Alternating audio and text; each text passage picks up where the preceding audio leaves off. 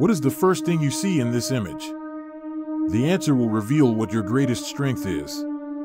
Those who notice the girl at first sight possess a unique gift. They tend to overcome life's difficulties and are able to overcome obstacles comfortably.